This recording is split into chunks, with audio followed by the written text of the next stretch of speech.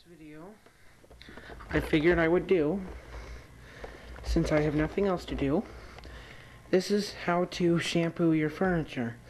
Now if you have the same kind of shampooer that I have, I just have basically the regular plain old Hoover basic model, I guess you could say.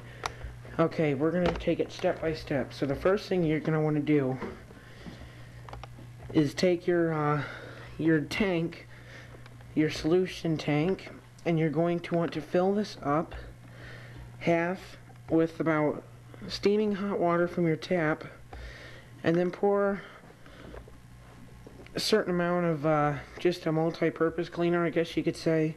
That's basically what I use. I'll take it and show you. Take the lid off.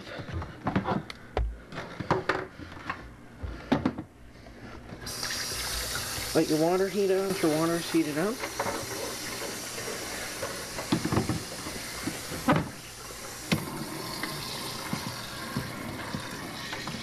Fill this up about halfway.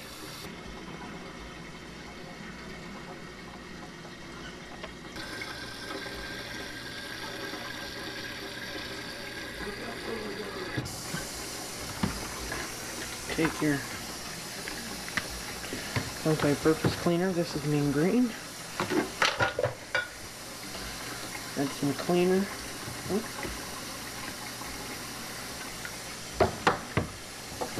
And start filling it back up.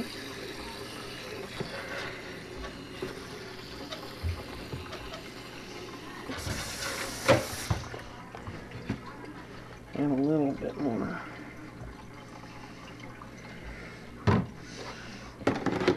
Okay.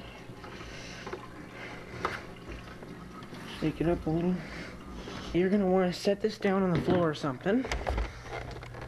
And the next step you're going to want to do is with your cleaner, the machine, whether you have a Bissell or a Hoover. If you have a Hoover that is similar to this, which is a very common model, first of all, you're going to release the handle. Well, I'll go ahead and show you this right here. Pop off this handy dandy lid. As you can see, I rinsed that all out.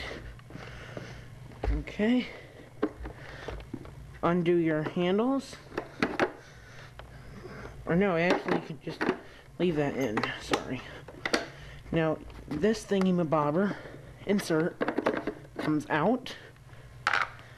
And then, actually this model is a pain in the butt, I hate to say it.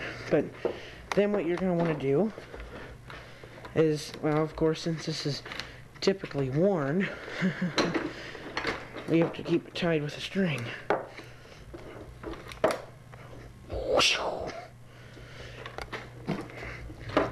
Undo your hose from the machine itself. Lay your hose down, and this part here comes off if you have this model. The deluxe, more fancier one, don't have to do this. Release your handle, or no, you don't have to. Okay, you're going to want to put this down inside. Okay. And, oh, I might have to set this down. You're going to want to plug it in. You have to plug the attachment wire down inside. Well, shoot. This is a two-man job, I hate to say it.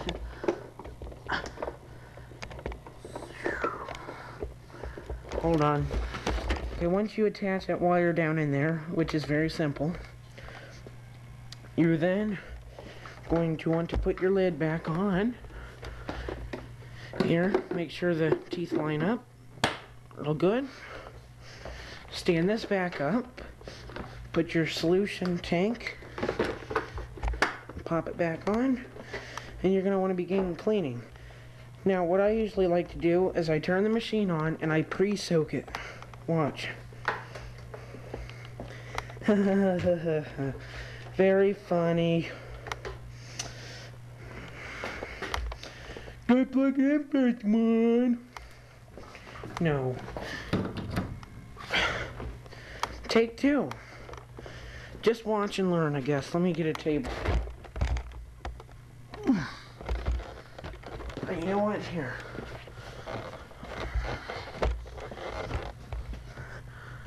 I wonder if that'll work. Okay. Take three. Here we go. Start your machine.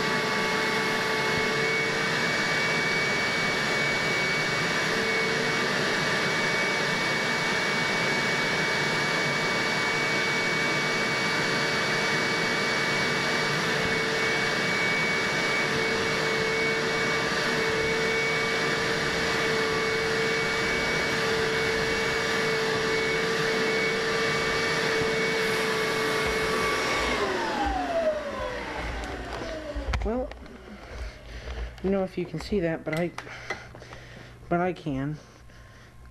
Before, after. See that? I only got half of it done. But we'll see when all this is done, okay? Here we go. I know it really didn't help a lot, but it does help some, especially when you got a lot of stains. This is before and that's after.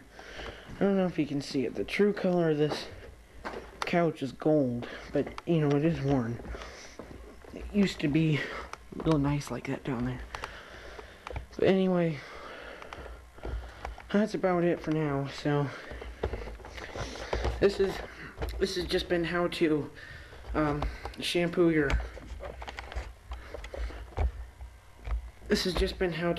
your upholstery. Upholstery as in I mean like chairs, cloth, furniture, and stuff. So this is just one of those random videos. This is just one of those videos I have to make in the wintertime because I'm so bored.